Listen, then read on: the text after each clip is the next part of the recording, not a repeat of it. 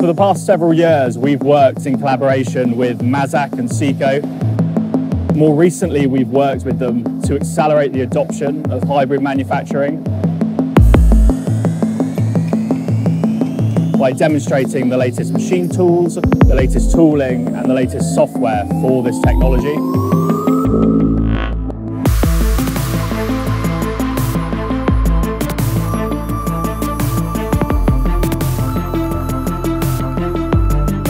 Today we're demonstrating an aerospace component. Typically in aerospace, the components are made out of high-value materials and materials that are quite difficult to process. These materials tend to come in large billets, and then we remove a lot of that material to get to the final geometry. This obviously takes a lot of time to machine, and the material is quite costly to begin with.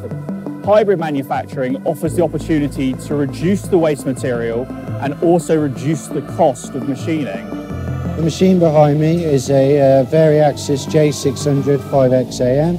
It's a full 5-axis vertical machining centre with the added capability of additive manufacturing. The block itself, which is the hub, we're using Inconel 718, and to build the blisks themselves, we're using Inconel 625. So using this material can be quite challenging when you're trying to machine things. You have to run things quite slowly with small depths of cut. This costs a lot of money in machine time as well as tooling. So the great thing about this technology is building the net shape, so you have a lot less material to be cutting. Hybrid manufacturing has several challenges. One of these challenges is around managing heat input into the process. So heat input in the process leads to a lot of internal stress in a geometry. And this can lead to distortion of that geometry, or in some cases, cracking or failure of that component. So for this project, we've used two different Autodesk products. Firstly, we've used the power of Fusion 360 to create the CAD model for the geometry. In conjunction with that, we've also used Fusion 360 to create what we call the deposition model. And this is a geometry which is slightly larger than the CAD model that represents the additive deposition. Once we've finished in Fusion 360, we've then taken that geometry into PowerMill. Now in PowerMill, using the PowerMill additive capability, we're able to create the additive toolpaths to drive the metal deposition process. Then, also being in PowerMill, we're able to create the machining toolpaths to reveal the final component. Using Autodesk NetFab simulation utility, we have the ability to simulate the additive component of the hybrid process. This allows us to see heat input, internal stress, and distortion within a component during the additive process.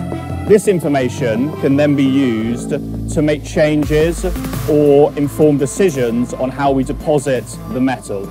So hybrid manufacturing is coming more and more to the fore, and it's something as a subtractive manufacturer we could have shied away from, but we've actually embraced. And seeing this technology emerge in the market has influenced the design of our tooling. On this demonstration, we have a combination of some of our solid carbide offering, and in preparation of this demonstration, also some of our advanced material tooling, essentially ceramic inserts. So we've looked at putting tools on there that offer great tool life and stability and resistant to damage caused by the rough surface, whilst also still offering productivity and stability. So one of the great things about this demonstration is we can show the user that this machinery is commercially available. We've got great cooperation with our partners such as Autodesk and Seco. Everything is available on a commercial basis.